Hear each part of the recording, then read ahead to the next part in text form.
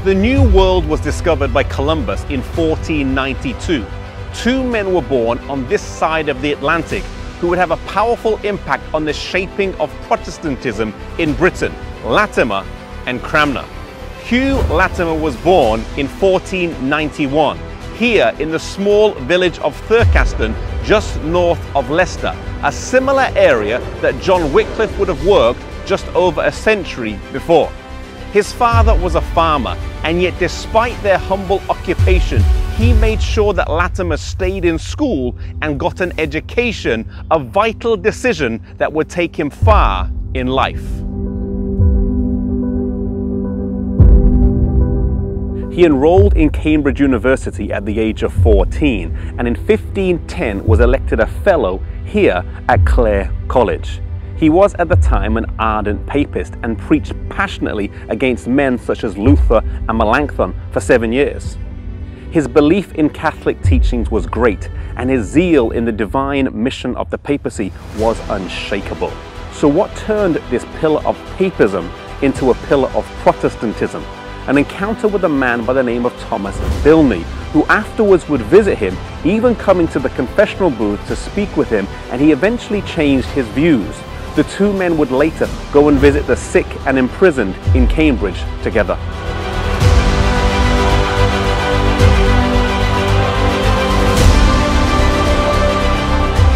Latimer went on to become the royal chaplain and the bishop here in Worcester, advocating for papal reform and denouncing the clergy who did not own a Bible, or the parishioners who could not even recite the Lord's Prayer. His clarion call to reform ended him in prison in 1539, but he was spared the stake by the intervention of Thomas Cromwell. He remained in prison until the death of Henry VIII, when Edward VI released him from prison. He would never ever hold the high office of bishop again, but continued to preach regularly, where audiences enjoyed his preaching, which was known for its wit, its intelligence, and its biblical nature.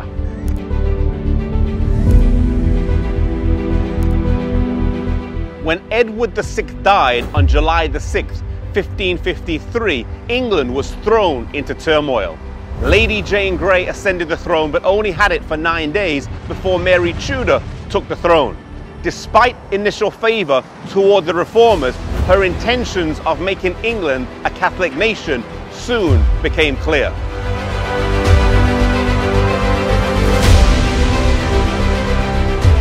Mary ordered the arrest of Latimer, and word reached him that his captors were on their way, offering him an opportunity to escape, but he chose not to.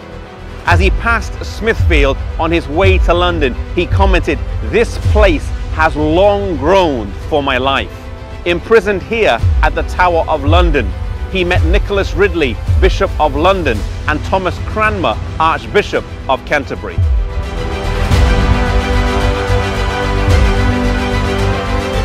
In March of 1554, they were tried here in Oxford, where Latimer was asked whether the natural body of Christ was in the sacrament, to which he responded, "Our Saviour's body is in heaven, whither he departed at the Ascension." He went on to explain that the change at communion was not in the bread, but in the heart of the believer.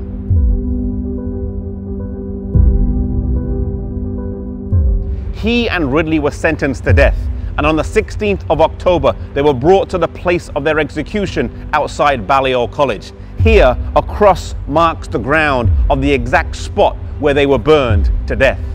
Before the flames, they shared an embrace, and Ridley said to Latimer, "Be of good cheer, brother. God will either assuage the fury of the flames or strengthen us to endure it." Latimer then responded, "Be of good comfort, Master Ridley, and play the man. We shall this day, by God's grace, light a candle in England, as I trust in God shall never be put out." History says that Latimer died soon after, but Ridley died a slow and painful death.